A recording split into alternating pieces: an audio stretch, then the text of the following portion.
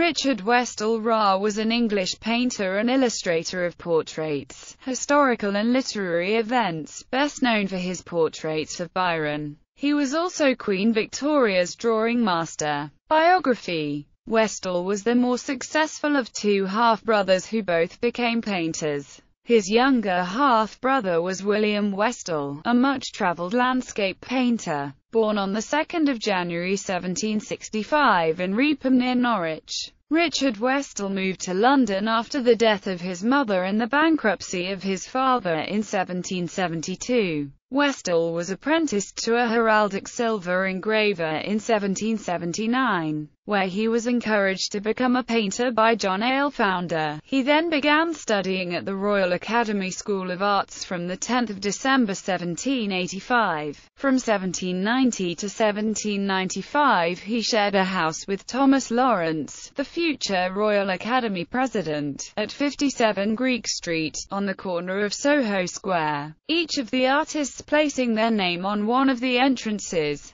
Works. His works, many in watercolour, caused great interest in the late years of the 18th century when he was considered by his chief patron Richard Payne Knight to be an outstanding artist of the picturesque. He painted works in a neoclassical style for John Boydell's Shakespeare Gallery and for Henry Fuseli's Milton Gallery. His painting of John Milton and his daughters hangs in Sir John Soane's Museum in London. A number of scenes in which Westall depicts events in the life of Horatio Nelson are at the National Maritime Museum. Westall was a prolific book illustrator of both fiction and poetry, including the works of Sir Walter Scott, Oliver Goldsmith, William Cowper and Thomas Gray. Byron, who greatly admired his work, stated that, "The brush has beat the poetry." Westall was commissioned to provide illustrations to John Boydell's editions of Shakespeare and John Milton. He also illustrated editions of the Bible, including one with John Martin. His oil painting Christ Crowned with Thorns is the altarpiece at All Souls Church, Langham Place, London. His portraiture, in a style similar to Lawrence's, included Princess Victoria, and Richard Ayton, a writer who collaborated with landscape artist William Daniell. Richard Westall is perhaps best known for several portraits of Lord Byron. One of these hangs in the National Portrait Gallery in London, another at Hughenden Manor, and a third in the House of Lords. Richard Westall's works.